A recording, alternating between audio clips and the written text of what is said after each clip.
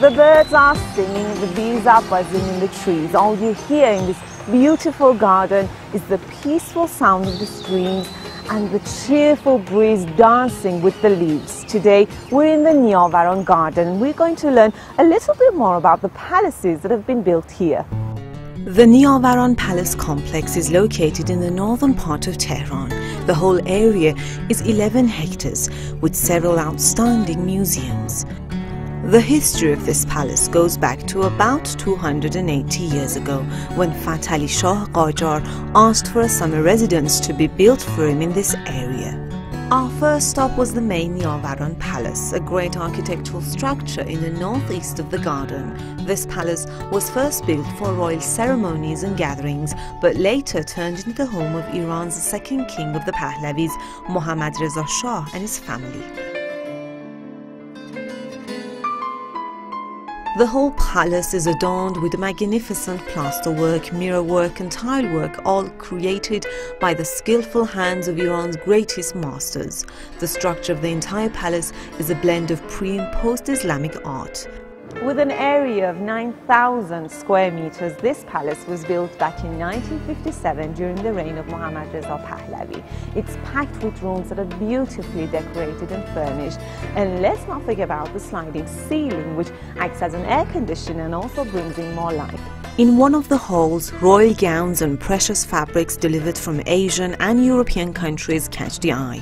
Elegant needleworks and embroidery by Iranian masters from different parts of the country are also put on show here. In every corner of the building, some great work of art catches the eye. Precious paintings and sculptures by Iranian and foreign artists are everywhere. Other parts of the palace are dedicated to the pricey gifts and fancy souvenirs of different countries. This part of the palace draws many visitors in every year.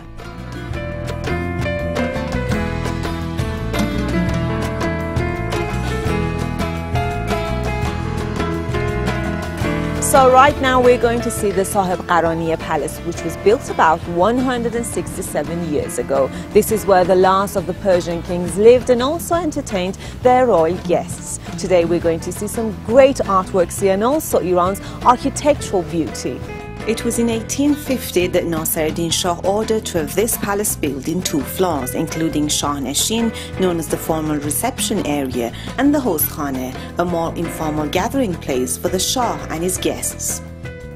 The host khane is a one-of-a-kind splendor, a great architectural construction that is adorned with intricate paintings all around and masterful brushstrokes. The windows are decorated with colorful glasses that add splendor to the beauty of the palace.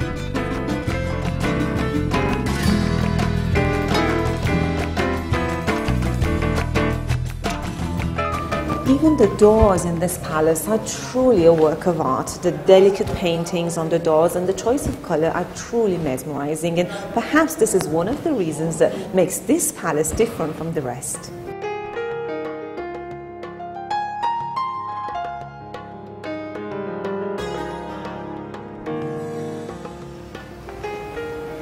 The pictures on the walls here are also interesting. In some of these pictures, Nasiruddin Shah has taken photos of himself when he was here in this palace.